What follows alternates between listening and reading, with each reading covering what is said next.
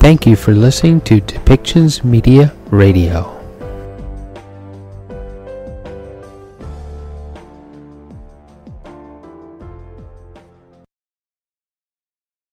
Accelerator Center. It's my pleasure to MC today's event. I would like to begin by acknowledging with gratitude and respect that the land on which we gather is the territory of the Musqueam, Squamish, and Tsleil-Waututh nations. Foresight is Canada's clean tech accelerator. We bring innovators, industry, investors, government, and academia together to address today's most urgent climate issues and support a global transition to a green economy. We are delighted to be part of this announcement today. BC has an incredible opportunity to see clean tech become a new energy engine for economic growth, as long as we can leverage deliberate, targeted investments combined with strong climate policy. This is part of what makes today's announcement both timely and exciting. It is my pleasure to introduce the first speaker. Please join me in extending a warm welcome to British Columbia's Premier, John Horgan. Thank you, Jeanette, for that introduction, and thank you for taking on this responsibility this morning. I, too, want to acknowledge the traditional and unceded territory of the Squamish, Musqueam, and Tsleil-Waututh First Nations, and also to thank Susanna Pierce from Shell Canada, Minister Ravi Kahlon, Minister of Jobs, Innovation and Technology, for joining us today, as well as Santa Ono and Minister Carla Qualtrough, who will be coming in via Zoom as a reminder of COVID-19 still being with us and the opportunity to ensure that everyone can participate in what is a very exciting announcement for the future of climate action, not just here in British Columbia, but indeed across Canada. It has been a very, very devastating beginning to the summer of 2021. We remember vividly the fires of 2017 and 2018. They did not accompany a heat dome that led to the deaths of many British Columbians because of our inability to better prepare for the climate future that we all need to live in. And we're here today to talk about how we can get all hands on deck, bringing industry, academia, and orders of government together to address the challenge of our time.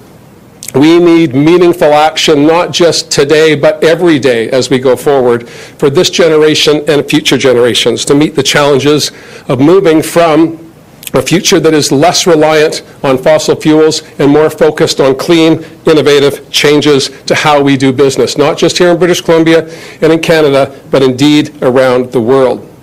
And that's why we're partnering with industry today and other orders of government to make that happen, to create a new BC Centre for Innovation and Clean Energy. Together, today, we're announcing a $105 million investment in kickstarting this low innovation future.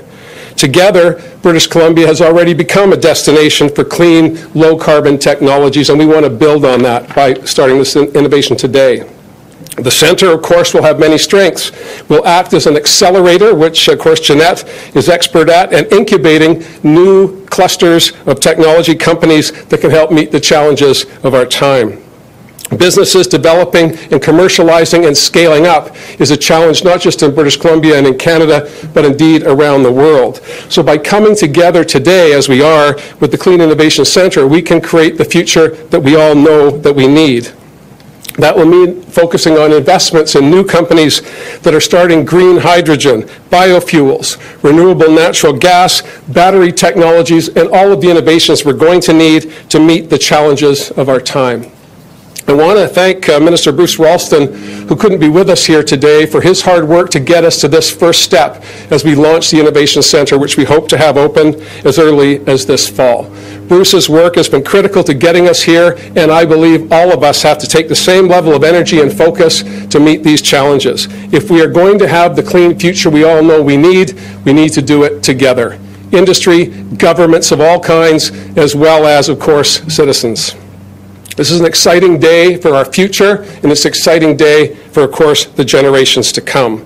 We're already making, as you know, through Clean BC, significant investments getting people out of fossil fuel cars and into electric vehicles, significant expansions of our public transit systems in collaboration with the federal government. We're seeing the Broadway line making its way all the way to UBC. Santa will be happy to hear that.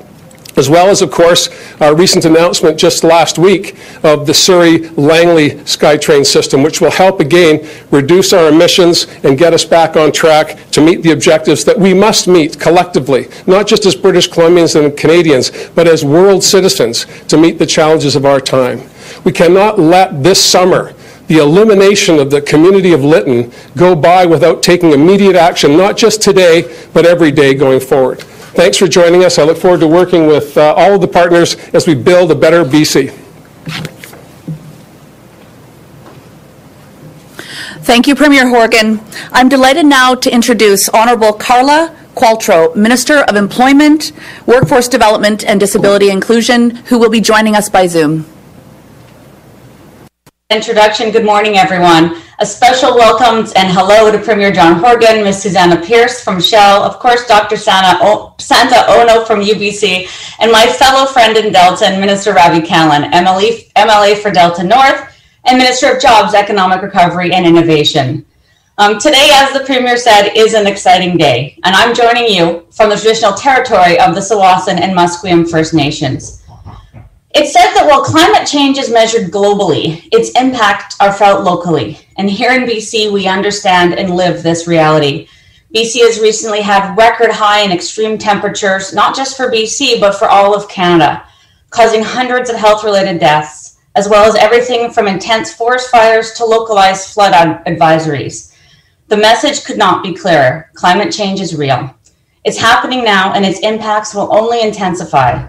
It's already taking a terrible human toll, and it's having a profound and lasting impact on our communities, our environment, and our economy. This means that our governments have to act, and that's why we've teamed up with the province of BC and Shell Canada to support the new BC Centre for Innovation in Clean Energy. This centre reflects our government's own vision for investing in new technologies and cleaner fuels that will deliver our low-carbon future, a future that creates good jobs, dramatically reduces emissions, and leaves no one behind. The same building blocks that will help us achieve our ambitious goal of reducing Canada's 2005 GHG emission levels by up to 45% before this decade is out, and ultimately become a net zero nation by 2050. We've backed up our climate commitments with a strengthened climate plan and a new budget this spring that together would add another $32.6 billion in federal investments. This includes funding to help drive breakthroughs in many of the same areas this centre will be pursuing, everything from carbon capture to clean hydrogen. In fact, our budget provided specific investments to support such innovations, including $1.5 billion for our Clean Fuels Fund, $319 million over 7 years to fund R&D. This is how we create a future that our children will inherit with pride and build upon with confidence. By working together at all levels of government and with all potential partners, British Columbia and Shell are perfect examples. We don't need to be told that our province has long been a national leader on clean growth, including the first jurisdiction to put a price on carbon. We know that the only thing that can match our province's spectacular beauty is our shared determination to protect it. And Shell's participation is equally essential, not just because it's been setting the pace for the oil and gas sector for years, or because of its experience with clean technologies, such as its Quest Carbon Capture and Storage Protection project in Fort Saskatchewan, but because its employees and all of our oil and gas workers across the country will be critical to achieving our climate goals. They are the engineers, the scientists, and the tradespeople who know how to build energy infrastructure, and they are the same people who will build our renewables, the same people who will help develop tomorrow's innovations and new technologies. The world is looking to Canada to lead the way to net zero emissions. That's what we're doing here today, providing leadership. And our government is proud to be contributing up to $35 million to support innovative, made-in-BC clean tech solutions. I want to congratulate you, Premier, especially, and our partners at Shell, and everyone who helped make this day possible. I wish you great success with this project. Thank you. Merci. Miigwech.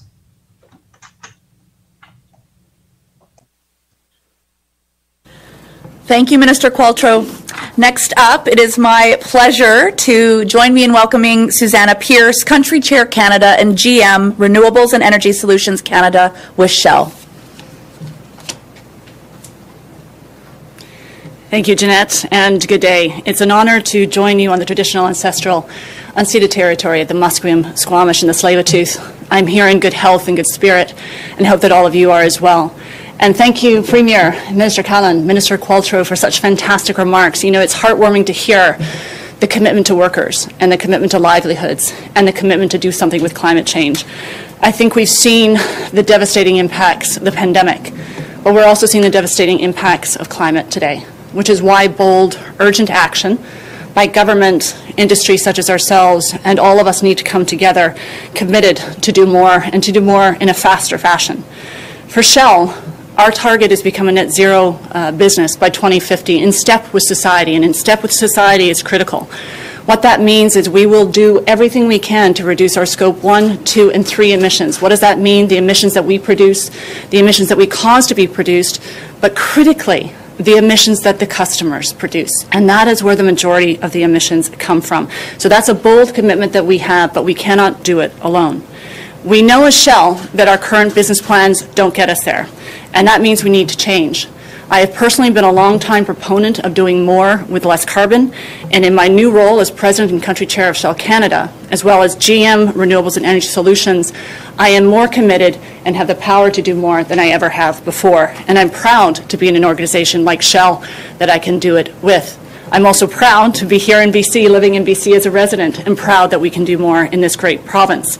So I'm seized with the opportunity to find great opportunities in new energies and technologies, biofuels, green and blue hydrogen, EV charging, and renewable power, such as solar and wind. There is a vast landscape of opportunities. There's also a critical opportunity to invest in the new technologies to get them to the scale where they can make significant impact. So this is why it's abundantly clear that joint action is needed to meet the challenge of climate change, and it does mean partnering across the aisle. It means partnering with governments. It means partnering with like-minded businesses, including customers, universities, other organizations, as well as Indigenous, local communities, and environmental groups. Now, we must also tackle those emissions that come from the most hard-to-abate sectors that can't easily be electrified, and that's aviation, that's shipping, and road freight. And I know, as a BCer, that BC has all the right conditions to make these collaborations work. We have supportive government policy, growing customer demand for low-carbon energy solutions, and a province that sits as Canada's gateway to Asia and to the U.S. Pacific Northwest. It is our hope that the Centre for Innovation in Clean Energy will act as a catalyst, accelerating transformative changes within the province energy system in targeted areas that support BC government's Clean BC plan. Now, we are pleased to support Clean BC and the commercialization and scale-up of clean energy companies across the province and across Canada. And along with strengthening the ecosystem for innovation, this initiative will bring economic, environmental, and societal benefits to the province and beyond by helping to attract new investment and jobs in a more sustainable economy while reducing greenhouse gas emissions. Now, we've seen the power of public and private partnerships before, and just very recently for Shell in Canada, we've made significant investments in waste-to-low carbon fuels in Quebec and also in Ontario in investing in a unique biofuels opportunity called Forge, and we will continue to do that here in British Columbia. Now more than ever, we need pioneering governments, businesses who are willing to step up and initiate change. I'm grateful for the leadership shown by the governments of Canada and BC and very pleased to join them in founding the Centre. But we are just the start. We are challenging other like-minded businesses and companies to join us to maximize the diversity and the impact of this Centre. More than ever, we must work together to help accelerate climate solutions that scale across society. We are looking forward to the many successful enterprises to be launched by the Centre in the months and years to come. Thank you. Wow, it's so hard for me not to want to applaud and comment on all of these great components of the announcement. So thank you, Susanna. I'd like to introduce our next speaker, the Honourable Ravi Kahlon, Minister of Jobs, Economic Recovery and Innovation.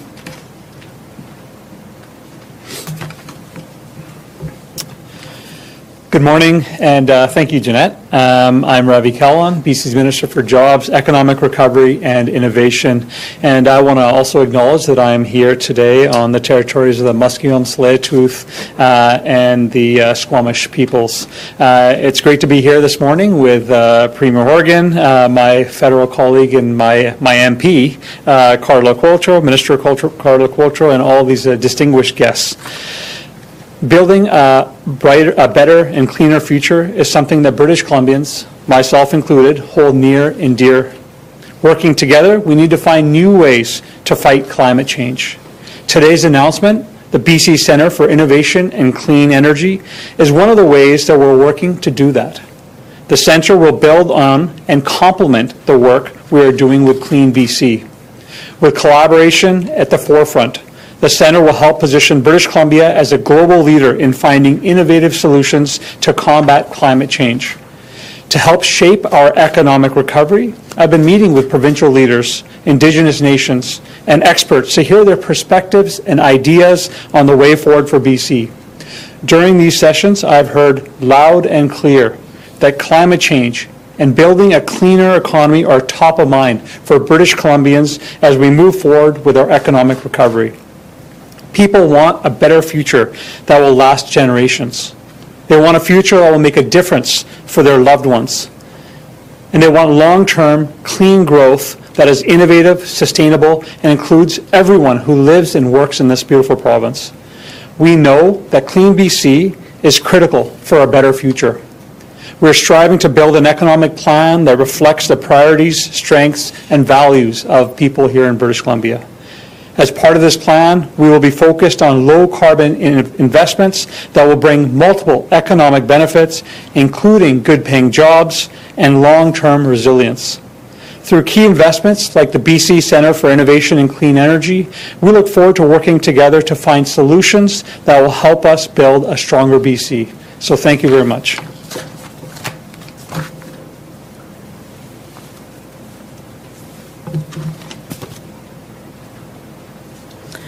Thank you, Minister Kahlon. We have one final speaker joining us today by Zoom. I'd have the honor of introducing to you virtually Dr. Santa Ono, President of UBC. Thank you very much for inviting me to join this exciting announcement about British Columbia's Centre for Innovation and Clean Energy. I'd like to first acknowledge that I'm speaking to you from the traditional unceded territory of the Musqueam people. Recent events have shown how climate change is having a dramatic and disproportionate impact on Canada's Indigenous peoples. I want to acknowledge how critical it is that meaningful climate action must take steps to support and amplify the human rights of Indigenous peoples. The climate crisis is a pressing challenge that will require determination, innovation, and collaboration to tackle. I'm excited that the BC Centre for Innovation and Clean Energy will exemplify this by bringing together the federal and provincial governments, research institutions like UBC, and industry like Shell.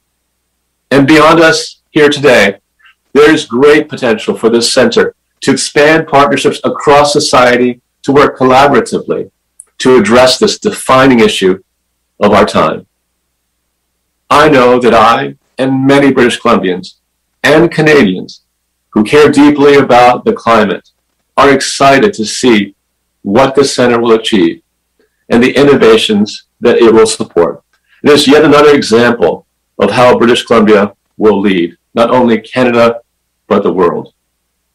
Accelerating action to combat climate change is a priority, not only for the provincial government, but for UBC and for all British Columbians.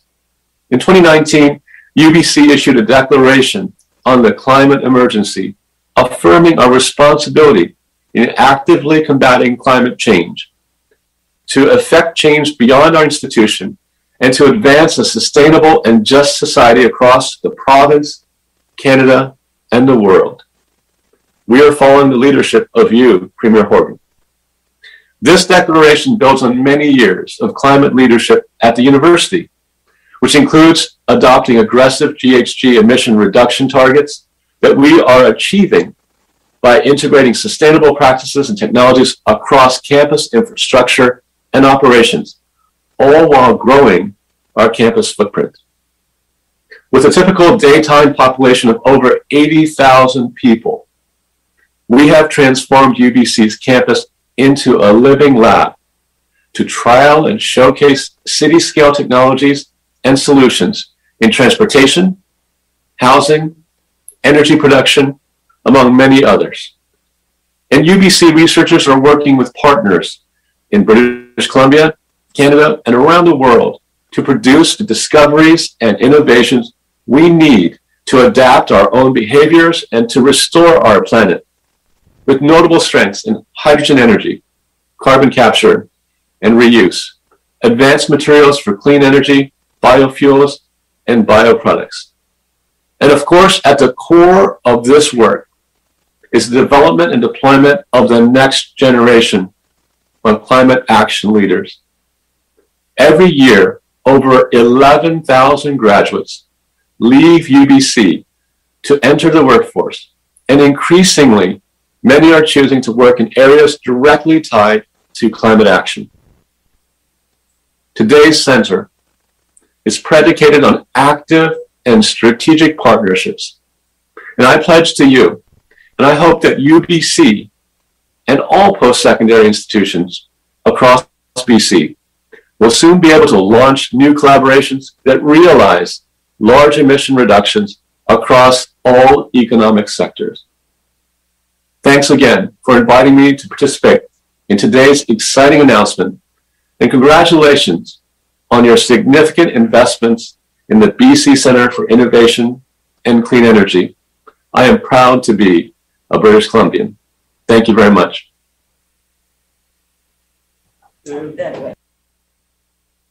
Yeah, I'm proud to be a British Columbian too. Thank you, Santa. It has truly been a pleasure to learn more about this opportunity from today's speakers. I speak on behalf of Foresight when I say that we feel tremendously the same sense of urgency about meeting climate challenges that we're all aware we're facing. Every day we work with innovators who are creating and commercializing solutions, with industry partners who are seeking clean tech solutions to evolve their operations and their ability to service their customers, with corporate partners who want to be part of the solution. Foresight is committed to collaborating with the partners across Canada to share ideas and best practices. We are doing what we can to energize innovation. We are excited by this challenge and look forward to continuing to support this initiative and the growth and impact of clean tech in British Columbia. Today's announcement regarding the Centre for Innovation and Clean Energy is truly an opportunity to position BC as that leader, as a whole on the global stage of clean tech innovation. I look forward to seeing how the countless entrepreneurs, innovators, and SMEs across the province will be able to engage with the Centre and help drive innovations to the challenges ahead. Premier Horgan, I would like to invite you back up to the podium at this time to address any questions and comments. Thank you.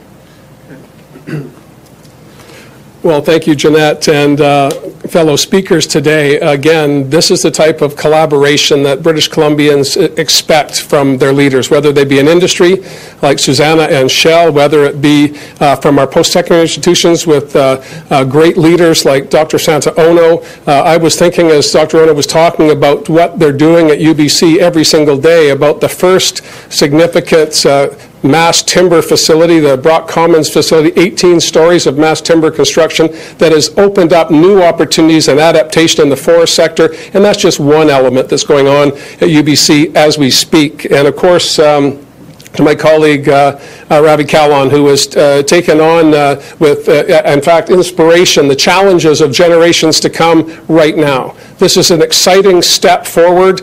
We have much highway to go before we're done, but we're on the right track. We're working together. Federal government, provincial government will be bringing on municipal partners and others, as Susanna said, challenging the corporate sector to step up and participate as they always do to meet the challenges of our time. So it's very exciting. The workforce of today is going to be the workforce of tomorrow. The tools they will be using will be different. The outcomes will be better. I'm excited for British Columbia. I'm excited for Canada. And we need to take this energy to the COP26 conference in Glasgow and talk about how Canada and British Columbia can lead the way. We're already collaborating with Washington State and other sub-national jurisdictions to make sure we have an impact on the world stage, to make it abundantly clear that the time for discussion has come to an end and action is required right now. Thank you, Premier. As a reminder to everybody on the phone line, please press *1 to enter the queue. You're limited to one question and one follow-up. First question today is from Richard Zussman, Global News. Premier, when you were asked last month about the border between the U.S. and Canada being reopened, you said you hoped it would wait until September, but expected that it would be open again in August. We've now heard from the Prime Minister that it's expected to be open for U.S. travelers in August. Are you still concerned about that and what impact it could have around the spread of COVID-19? No, I was on a First Minister's conference yesterday with the Prime Minister and my colleagues across the country. We've been talking about reopening the borders for some time. Of course, we had the very positive announcement by the federal government that the cruise ship season in 2022 can start planning right now. That was an important step forward. That happened yesterday. Then we had the Premier's gathering to talk about the solutions that we need to see at our borders. I did remind the Prime Minister that this is going to be a massive undertaking. The province stands ready to assist. We have not just land borders and air access points, but we also have a marine coastal border, and we're going to take as much energy as we can to put towards making sure we keep British Columbians safe. But I'm confident 80% first doses in British Columbia, just heading towards 50% second doses. British Columbians get the importance of vaccines. We're on the right track. Other parts of Canada are on the right track, and the Prime Minister made a commitment that 2 doses of a World Health Organization approved vaccine is going to be required to enter Canada, and I think that's the type of assurance that we wanted to hear, and I look forward to working with them to open our borders in August to American citizens, and later in that month or early September for international travelers. Richard, do you have a follow-up? Yes, there's a group of mayors and officials in and around Kamloops who have voted unanimously for the province to call a provincial state of emergency when it comes to fires. The BC Liberals have been asking for you to call a provincial state of emergency when it comes to fires. Why will you not call a provincial state of emergency? And is the fact that a state of emergency could have an impact on the tourism sector, is that one of the reasons why you're holding back? Well, first of all, your first question was about borders opening in August and September. So the tourism industry is not top of mind today. The fire season is. In 2003, when there was a state of emergency declared because of fires by the former government, it was done on the advice of Emergency Management BC and the Wildfire Service, not the official opposition or not anyone else in the community, but the professionals that we put in place to protect British Columbia. In 2017, it was Todd Stone from Kamloops, who was the minister at the time, declared a state of emergency, not because the opposition called for it, but because he got advice from the Wildfire Service and Emergency Management BC that that was the time to act. Similarly, in 2018, we followed suit. I'm absolutely prepared to call a state of emergency when it is required by those professionals that are putting their lives on the line to protect families, property, and British Columbia. I appreciate the enthusiasm of the official opposition, but again, I think most British Columbians would prefer that I listen to the people that know what they're doing, and that's exactly what we intend to do. There is not one advantage at all from calling a state of emergency except to bring more people together. I think we've had unprecedented cooperation since 2017 at the municipal level from industry. We have states of emergency, local states of emergency where fires are persistent, and I believe that's the best way forward. I'm going to lean on the professionals and thank the partisans for their efforts.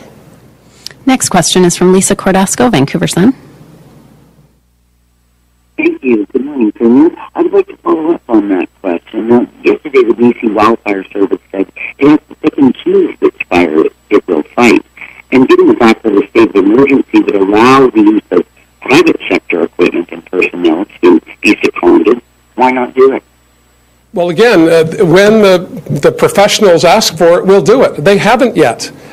Who had called for this are BC Liberals, and I'm grateful for their enthusiasm, but I'm going to lean on the people that know what they're doing. And when we need that, we'll call for it. We already have full participation from the federal government, some 500 military personnel as well as equipment. We're working with the private sector in areas of concern where fires are underway. 300 plus fires in British Columbia to this point, 27 over the past number of days. We have significant challenges. We have the resources to manage that to the best of our ability, and if there was a state of emergency called today, it would have no impact on resources because they're already in place.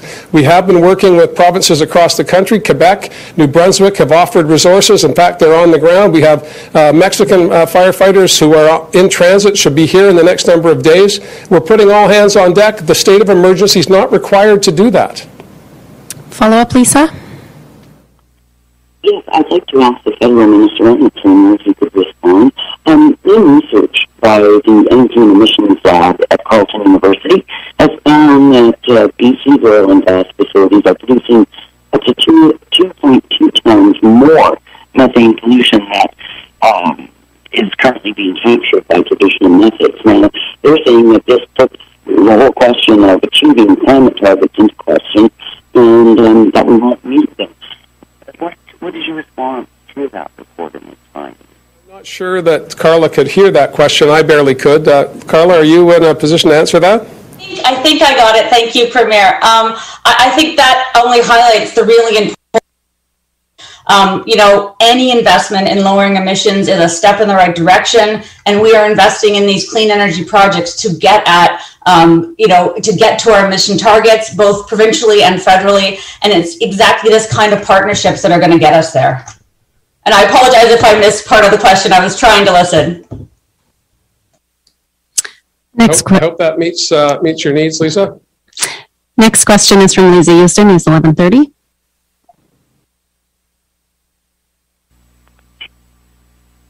Hi there, Premier. I'm going back to the borders for a second. I'm wondering what it might look like if there was any discussion about, right now people have to show up with a negative PCR test and then take another one at the border. What are some of the things that we might look at when Americans first can cross, starting what looks like it might be a month from now? Yeah, good question. Many of those details were sought yesterday from my colleagues across the country. The federal government, the Prime Minister, and the Minister of Intergovernmental Relations were very attentive to suggestions and proposals from various provinces. Obviously, large provinces like Quebec, Ontario, BC, and Alberta, who have large populations and lots of traffic at airports and at our border crossings, our land borders, are concerned that there's capacity at border control to meet the objectives. I know people trying to travel now are required to get private sector testing done, and the costs are prohibitive. Obviously, the health authorities in British Columbia are testing people with symptoms, not testing people so that they can travel. That may change in the weeks ahead as we see continued decline in cases and those presenting with symptoms because of the high vaccination rates. But the details will be clearer as we get closer to the dates, but the Prime Minister is very much seized of concerns across the country about making sure that border services had the resources that they need. You'll remember when the borders were closed, we asked and offered, and delivered provincial government employees at border points to help the federal government do their work, and it's that type of collaboration I think that the Prime Minister is welcoming. I certainly am prepared to offer, and I believe the major provinces are as well. I think it's the collaboration that got us to this point as a country. I believe it's the 21st of July. There was some concern that was too fast. That was certainly the view of British Columbia and others. There were provinces that felt that we were ready to go now. I want to make sure that we are right beside the federal government on these matters, supportive and making sure that if we need to be nimble, as you suggest, we will be. And I've got no indication at all that the federal government will not continue to be responsive and attentive and collaborative with the provinces on these important issues. We have significant concerns about being ready. I've expressed that to the Prime Minister, and I have every confidence that he's going to meet those objectives. Next question is from Rob Buffum, CTV Victoria. Oh, hi, good morning. Premier, I'm wondering your thoughts on, we're hearing about cases increasing in places like California where there's now a mandatory indoor mask policy. What are your concerns? I know we're doing well in terms of vaccinations, but people who are fully vaccinated can still get and pass on the, COVID. Are you worried about Americans coming here in light of what's happening south of the border? Again, we've got a month ahead of us, so 5 weeks to the date that the federal government has set. I believe we'll be monitoring closely. Dr. Henry and her team and the BC Centre for Disease Control have done extraordinary work over the past 16 months. I have every expectation they're going to continue to monitor and advise governments on the best way forward, and we're going to take that advice. It's served us all as citizens very, very well, and I'm not going to deviate from that. But Dr. Henry is comfortable. She is part of the national initiative here, of course, working with Dr. Tam and other public health officers, giving advice to the federal government, and then, of course, separately to all of the provinces. So I'm confident that the science is ruling the day right now, and if we see evidence that we need to shift, we'll shift. Follow up, Rob. Yeah, I'm just wondering if you can expand. You mentioned earlier that it came up yesterday, the idea of opening the border to American citizens as soon as next week, but you'd indicated you weren't in support of that. Well, at the same time, other provinces wanted it to open immediately. Can you kind of flesh out for us which provinces were interested in seeing the border open immediately and why you didn't agree? I can speak for British Columbia. We said that we felt that the August date that the federal government was working on met our needs. Others had a different point of view. You'll have to ask them. It wasn't a confidential meeting, but I don't feel comfortable speaking for others. There was at least one province that felt that urgency was a better course of action. I disagree with that. The majority certainly disagreed with that. And I think, again, I think of Canada, as most people should, as this great experiment that is always under review. And we come together, we grapple, we disagree, and we move forward together. And that's what we're doing now on this issue. Derek Penner, Vancouver Sun. I was wondering, this will support emissions sort of reducing activities, but how does the activities from this offset the fact that British Columbia's own natural gas production and emissions from that have been increasing? They've increased substantially and are rising. Well, again, we have to change how we behave, and that means making sure that we have energy systems in place to meet the needs of people, industry, and our province and our country, and we need to do it in a way that's radically different from the past. And that's why we're grateful to have a partner at the beginning of this initiative like Shell, who have a big role to play in British Columbia and are committed, among all of the large companies, committed to net zero by 2050. They're working on carbon capture. They're working on a whole range of initiatives, and to bring their experience to bear is critically important. We need everybody. We need non-governmental organizations. We need post-secondary institutions. We need governments. We need industry, and we need workers all pulling together.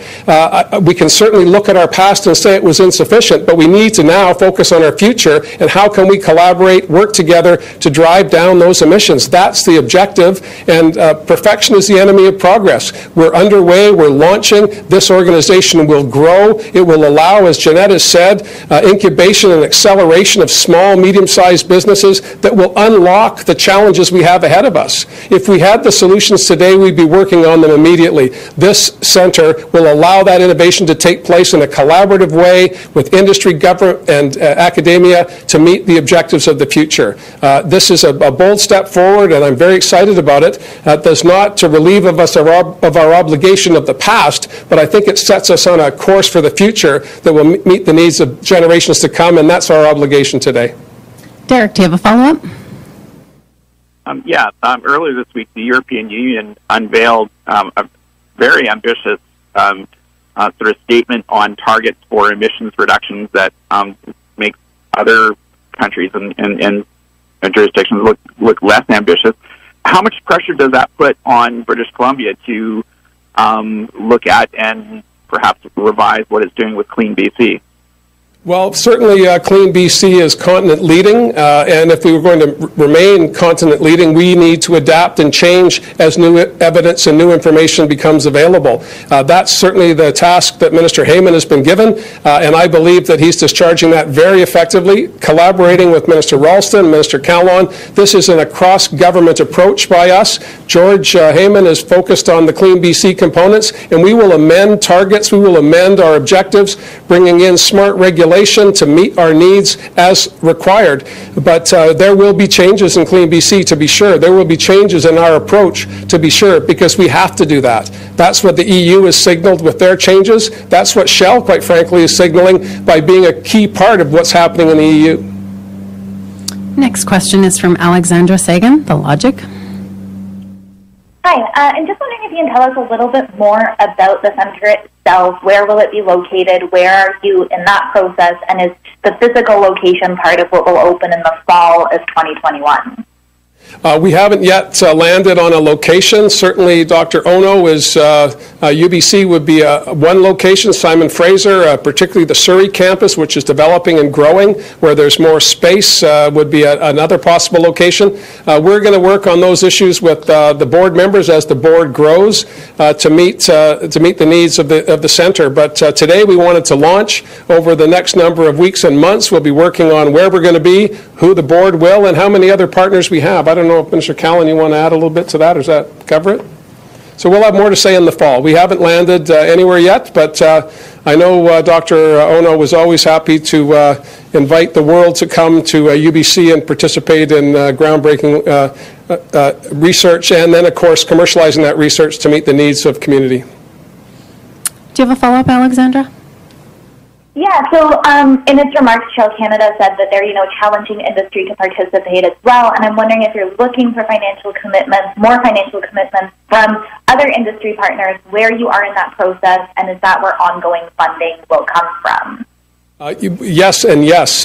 We are looking to expand the corporate participation, to be sure. As I said, we wanted to launch. The federal government, in their budget 2021, put the resources in place, the $35 million. The $35 million that we have earmarked came from our Stronger BC plan, which Minister Callan was key in developing. And then again, of course, it was part of our budget as well. So with Shell participating with a $35 million contribution, that puts a lot of capital in play, a lot of opportunity to get going, and again, the call for other corporate participants I'm grateful for, and perhaps, Susanna, you want to add to that?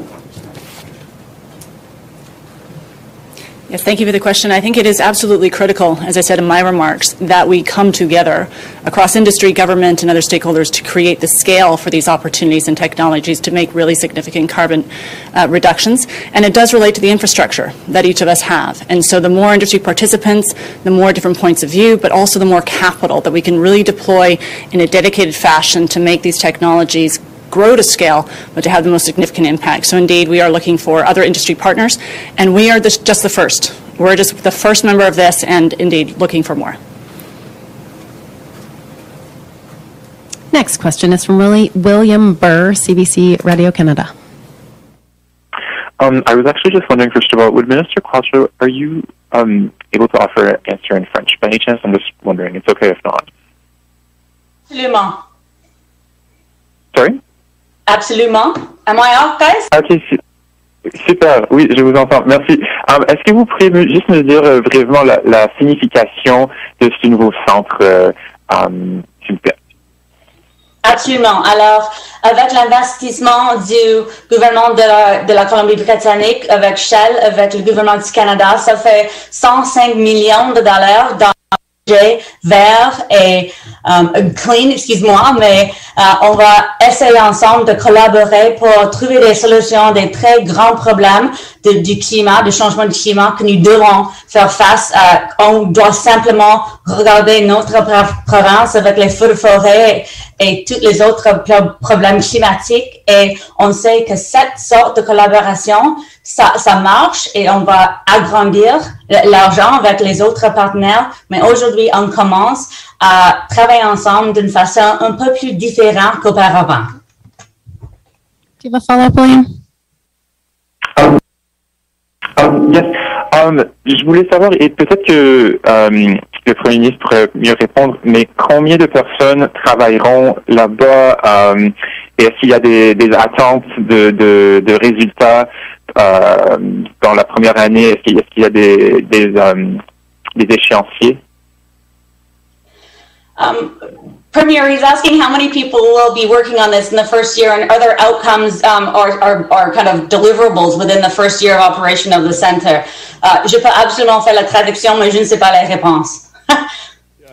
Well, I can offer up, we hope to be fully underway this fall. Again, Minister Ralston, Minister Callan will be working with industry partners and others, populating the board. It's a not-for-profit that will be looking independently at proposals that come forward and then funding those proposals.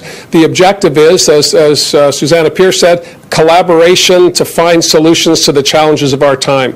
That does not lend itself to measurement at the beginning, but certainly the outcomes will be evident as we amend, as one of the questioners asked today, the initiatives within Clean BC, the regulatory regime where businesses will operate, and how we use, as Susanna said, the infrastructure that's in place, transitioning it to a cleaner infrastructure to meet the challenges ahead. We have massive, massive issues to deal with, and the only way we're going to find solutions is if we're all in it together. Today is a step forward for British Columbia and Canada to say to industry, to say to not-for-profits, to say to post-secondary institutions, we're ready to go. Are you? And they are. And now we can start to do the incubation. And Jeanette has vast experience in this regard. It's giving resources, helping collaborate small businesses that lead to medium-sized businesses and then ultimately large businesses. The employment opportunities here are immense. The transition from where we are to where we need to get to will be labor-intensive. It will be driven by innovation,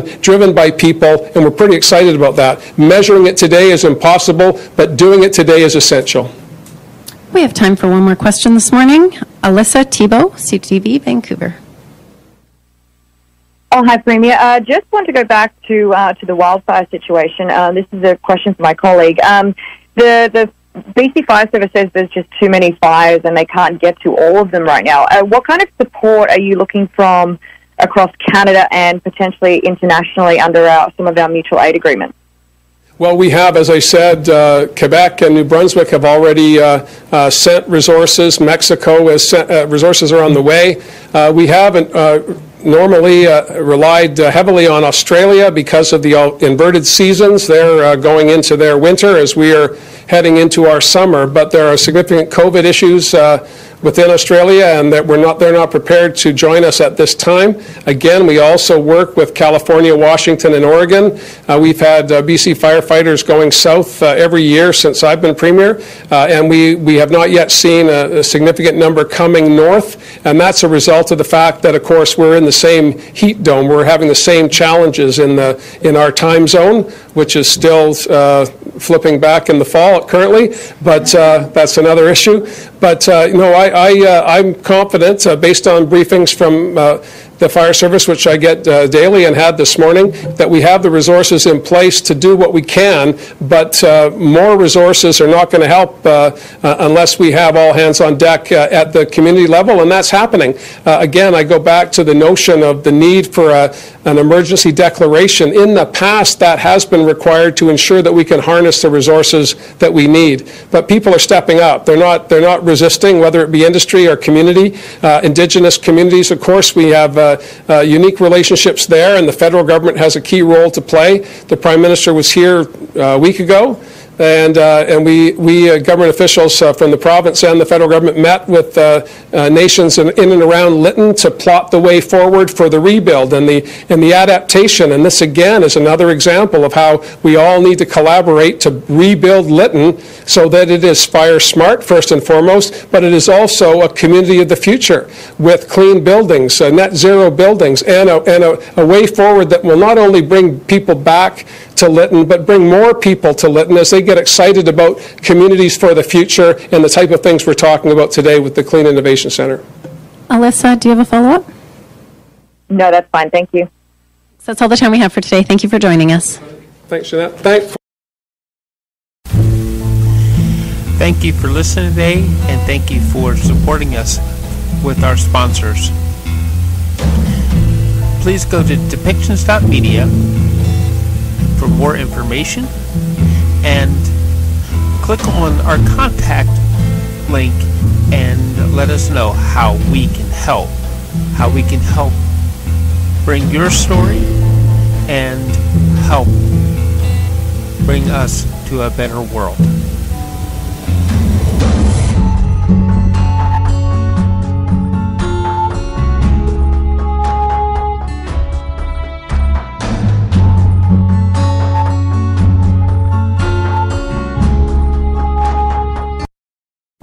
This show has been produced by Depictions Media.